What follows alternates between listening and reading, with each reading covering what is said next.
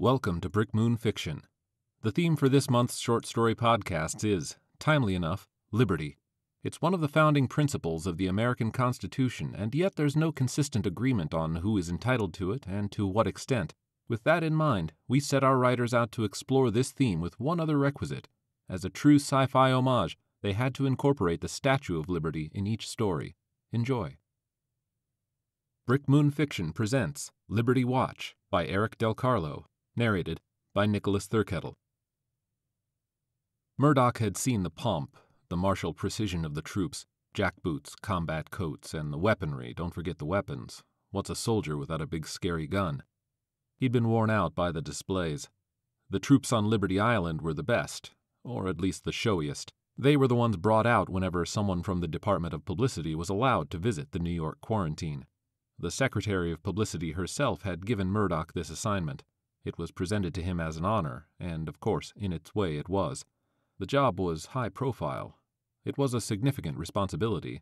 His byline would be netted all over the nation and the nation's held territories. But he was old enough to have heard the oldest journalists tell hoary tales of reporters and bloggers who sought out the truth, who didn't accept marching orders, who weren't told what their stories would be before they even began writing them. He was just meat on the algorithm, and knew it, and had acceded to those conditions all his professional life, which was why he had his job and this current assignment. So what was the problem? He wondered as the last drill was drilled on the parade grounds and the commandant gave his final pre-programmed statement. What was different about this task? He had everything he needed for the story, all the facts, all the stats, all the patriotic declarations. He had a flair for verbiage. He knew how to drop words together so that they satisfied and convinced. Software could almost do what he did. Almost. But a byline worked better with a face, and he had written for enough years that people recognized his style and liked it. But how would he write this piece up if he were an old-fashioned reporter, one looking for the truth?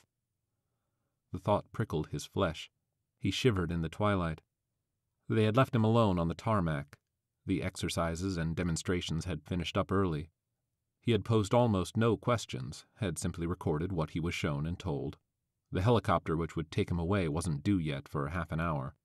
The troops and officers evidently didn't know what to do with him, so they were just leaving him on his own.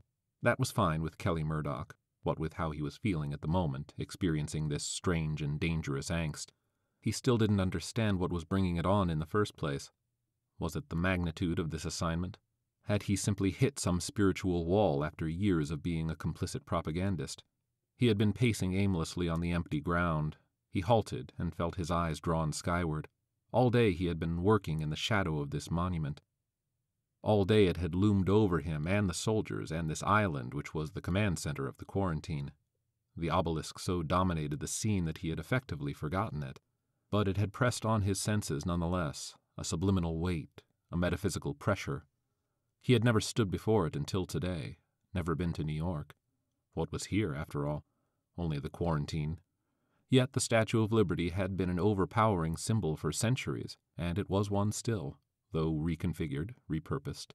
The head was an artillery piece, although the distinctive spikes remained, suggesting now cheval de frise, the anti-cavalry spikes of yore. The big gun swiveled, giving it quite a range over the walled-in harbor. Other hollows had been dynamited out of the massive copper body. There was a machine gun nest halfway down her left arm, another on the breast, one at the hip. And, of course, the iconic searchlight turned tirelessly where the torch had once been. The light had come on with the gathering dusk, and that baleful burning eye swept back and forth over the dark city. The gun nests were no longer manned, but an artillery crew was always on duty up top. Murdoch had gotten the deluxe tour. He had dutifully noted the battlements and absorbed the well-worn facts about how the statue had been appropriated as a sentry tower, before the walls had even been erected around New York. Back then the guns had blazed. The cannon had rained shells on the newly established quarantine. Those condemned there could not be allowed out again. Murdoch gazed up at the gouges made in her, at the maw of the artillery piece and the pivoting searchlight. She could be restored, but they left her like this. The monument wasn't necessary as a practical guard post anymore. The quarantine had worked. Only on the rarest occasion was a new case ever discovered. The luckless individual was then brought in with vast fanfare. The automated boat transported her or him to the city, with the militarized statue looking on ominously. It made for an excellent visual, duly chronicled by the Department of Publicity. "Hey, Murdoch, want a coffee?" He started. Someone was standing before him. What else? Soldier. There were only troopers on Liberty Island, save for Murdoch himself. He blinked, nonplussed by the informal address. Yes, please." The soldier turned, and he followed. The uniformed man was dressed as smartly as any of the others, but his gait was easy, the look on his youngish face nonchalant. He must be off duty, given the minor chore of babysitting Murdoch until the chopper arrived. Fine. Coffee still sounded good. The island wasn't large, less than 15 acres, but every bit of it was in use. Barracks quartered many troops, and an armory could equip twice the number. From here a full-scale invasion of Manhattan could be launched. The bigger island could be taken in a matter of hours. But nobody wanted to take it, Murdoch reminded himself unnecessarily as they made for a small utility structure.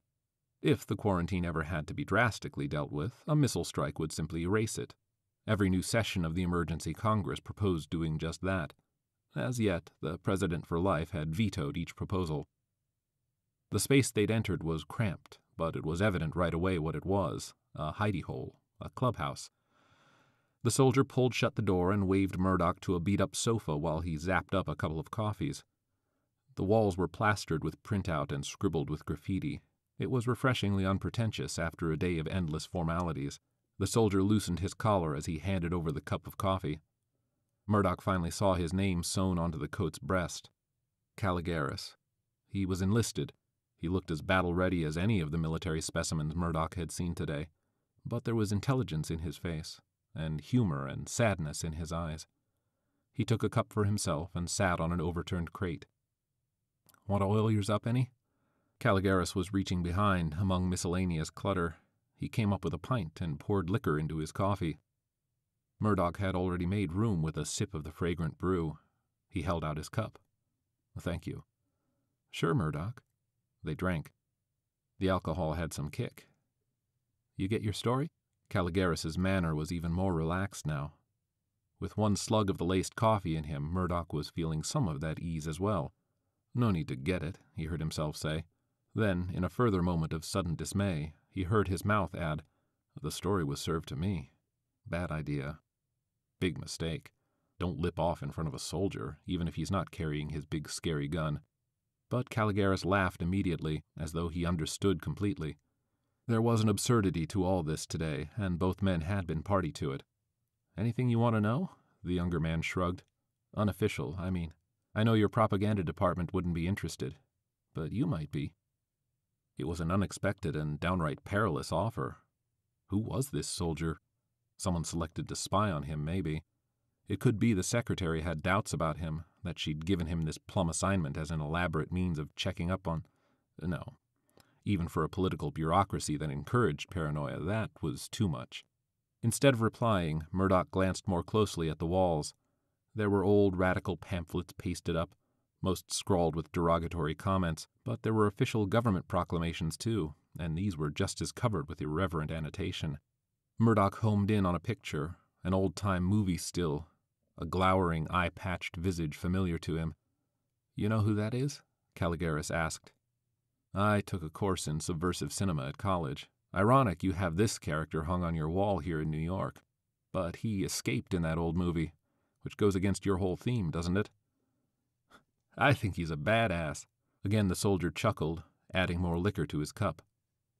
Murdoch drank a little more of his, still trying to stay on the right side of caution, but it was seductively pleasant to unwind some after this terribly exacting day, as well as the week of prep work, utterly unnecessary as it turned out, he had undertaken before being flown up here. Hell, the whole goddamn trip had been unnecessary. The only poetical flair he could add to the piece after being present on the scene were his impressions of the statue, and how fundamentally noble she still looked even in her abused state. No one would let him print any of that. He turned his mind back to what Caligaris had said earlier. There were things Murdoch wanted to know. He decided to take up the offer. Are there any escape attempts from the quarantine these days? He'd gotten the official answer from the commandant, which was none. The soldier said, "Oh, now and then. Not like the old days, though. when we were pushing them back and cutting them down day and night. Back then they were swarming to get out. These days you can't even really call them escape attempts. Sometimes an individual will get on a homemade raft or walk out to the middle of one of the bombed-in half-bridges, but they aren't trying to get away. Murdoch sat up on the ratty sofa, intrigued. What then? Caligaris' smile was weary, revealing crow's feet around the eyes. He wasn't as young as Murdoch had first thought. Well, he said, they're trying to communicate. Murdoch blinked. Communicate their disease, you mean? In a sense. They're compelled, as you know. They want to spread what the invasive chemicals in their brain insist is the truth about our world, about humanity. But whatever rationality they retain tells them they can't escape quarantine, that they'll die if they try. Murdoch shivered, as he had heard earlier outside in the twilight, even though the coffee and alcohol had warmed him. What do you do about these individuals? His voice was soft, grave. Give them a chance to go back to Manhattan on their own? If not, he raised his hand, thumb and forefinger creating a child's imaginary gun. Pow! It shouldn't have disturbed Murdoch, not in the least. The quarantine's bloody history was known. The Department of Publicity had seen to that. It was good for the general population to know that the outbreak had been dealt with severely. And what were a few more deaths anyway? People died by the thousands in the held territories, soldiers and indigenous alike. The President for life was carrying on the national tradition of aggression, of foreign intervention, of preemptive strikes. He gazed at Caligaris, grateful to whoever it was who had assigned this man to keep him company. This was information he would otherwise never have gotten, though there wasn't a damn thing he could do with any of it in his professional capacity. Once again, dormant journalistic instincts tried to urge him on. What an article he could write about this place, the senseless rituals of the troops, the terrible symbol of the statue out there. He could never publish such a thing through publicity, of course. But there were still underground venues, despite all the crackdowns of the emergency Congress and the perpetual state of martial law. Radical blogs popped up on guerrilla sites. The resistance was out there, a whisper, a shadow. They would love to get a hold of what had learned here. No. Crazy. Suicidal. It was the booze. Murdoch set down his cup. You ever wonder what it's like in there, Murdoch? Caligaris, too, set down his drink, but only after he'd downed the last of it. An odd expression had come to his young old face. He looked levelly at Murdoch, who was aware again of how cramped a space this little shed was. It must be an open secret, this place, tolerated by the officers as a release valve for the enlisted, somewhere they could go for brief respites. They weren't really combat troops, after all. This was, in the end, an easy watch, a soft duty. They just had to know how to drill for visitors. The trooper's question hung there, another tantalizing fruit awaiting plucking. Dryly, Murdoch said, I have your commandant's report on conditions inside the quarantine, such as they can be determined from long range. Caligaris picked up on the subtle sarcasm. He offered a grim, wry smile in return. Right. Deplorable conditions. Squalid. No organization, no leadership. They each try to give away their portions from our food drops, so nobody eats. It's all bullshit. If things were like that, they'd all be dead by now, right? I think it was a disaster at first. Every one of them trying to do everything for everybody else. Mass confusion, wasted efforts. Manhattan was depopulated specifically for their kind, but their chemically induced compulsion requires them to spread their message to others who aren't already infected. So they can't preach to each other. They can't climb over the walls without us gunning them down. They're stuck in there, quarantined. So they had to figure out how to live together. They couldn't all be martyrs and paragons, showing the great unwashed a better way of life, a more tolerant and compassionate mode of living. There's nobody in there to convert. Murdoch had tried to imagine it. An island full of people constrained to help others at any cost, to sacrifice themselves for any reason, to give utterly of their own beings for the greater good of their fellow humans. What do they do if there is no one they can serve? What follows? Madness? Anarchy? Are you saying, Murdoch asked, measuring out the question carefully, that those Christification victims in there have found a way to live together? It flew in the face of a decade of publicity campaigns, which depicted the infected as rabid zombies, aggressively forcing themselves on others, spreading their disease through contact, just like fever, or like the bioweapon the plague ultimately was. Yes, said the soldier. "They cooperate." "That's treason." "So it is." His gaze remained level. So much was treason these days, though, thought Murdoch. The charge had lost meaning through overuse. "How do you know this?" he asked. Again, it was the latent journalist in him, the throwback reporter of an old free press. Ask the next question, demand a source, check the statement. Caligaris hesitated this time, but Murdoch sensed he had already made up his mind to say what was next, which was, "There is communication between Quarantine and Liberty Island." "What?" It jolted Murdoch. The trooper shrugged with a hint of his earlier nonchalance, but his face remained somber. "Not face to face. No danger of transmission. But we can send a message, by embedded radio wave, by stealth drone, hell, by a rolled-up note in a bottle. And we can get a reply." "Who knows about this?" "A few. A very few. Not everybody on Liberty is here because they're obedient wind-up tin soldiers. But the ones who are smart enough to get here for our own reasons, we just keep in step and do as we please." "And it pleases you to what? Break the quarantine? Let those Christ zombies touch off a new outbreak?" Murdoch caught his breath. Hell, he was sounding like a true cog of the Department of Publicity now. But he didn't understand this man. Why was Caligaris divulging all this? Still, he knew not to ask that direct question. You never interrupted a flow of information. Caligaris shook his head. "No. Someone might try that someday. One or two of the radical underground we have on this island have some pretty extreme ideas, but no, not me. My plan is more personal." Murdoch checked the time. His chopper was scheduled to land any moment. It wouldn't do to have them come looking for him. By now he realized that no one had authorized this trooper to watch over him during his visit. Caligaris was truly working from his own agenda, and that was very dangerous. Still, Murdoch had to find out what this was all about, what this man wanted from him. The soldier reached into a pocket of his coat, and for an instant Murdoch felt a different sort of endangerment. Maybe this man was simply deranged and meant to assassinate him, but he didn't draw a weapon. Instead, he brought out a compact syringe. It held a dark fluid.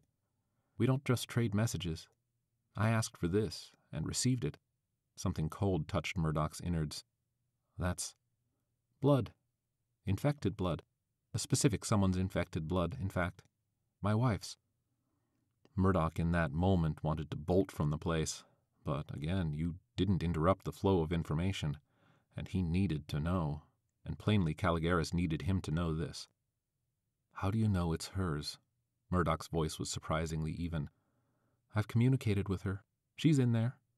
We were married young. We were very happy. Then she got caught in one of the first outbreaks, the Kansas City one. She was lucky not to have been summarily shot. There was a lot of that going on in the early days, you might remember. Instead, she was rounded up and dropped on the island.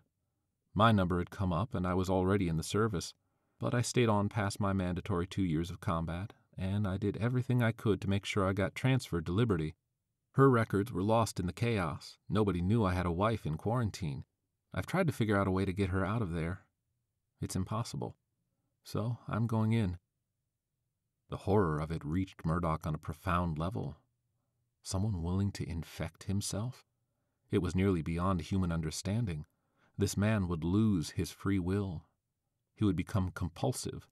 His brain chemistry would force him into a new way of thinking, into uncompromising altruism.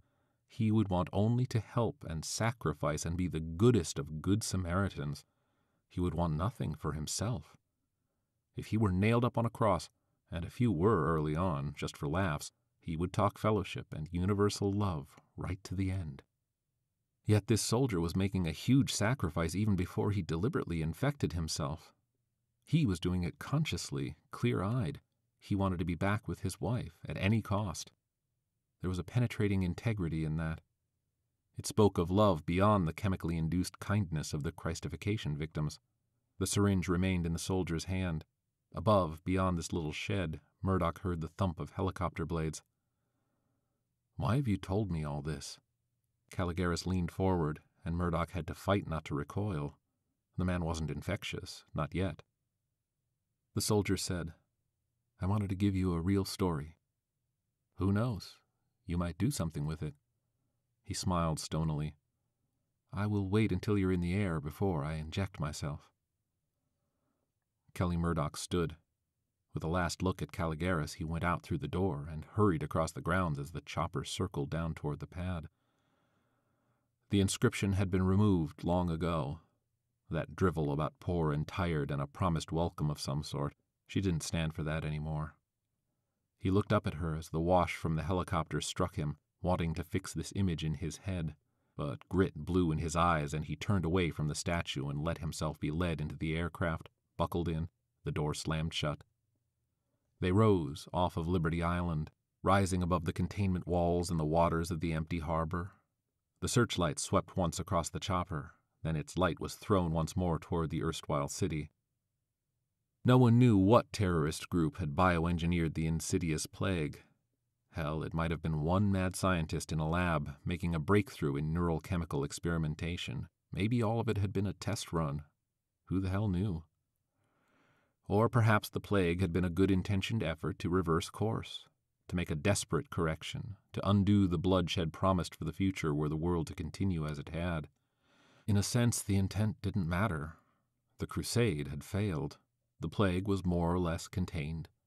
The strays that turned up were those who had been living in isolation, usually the victims' loved ones keeping them locked up and out of infectious range, caring for them even as they compulsively and quixotically tried to serve in any way, frantic to give of themselves. But what about Caligaris? Murdoch wondered as the helicopter swept him away from New York, back to the environs of the Department of Publicity. The soldier with the vial of his wife's blood would inject himself, thus taking on the disease.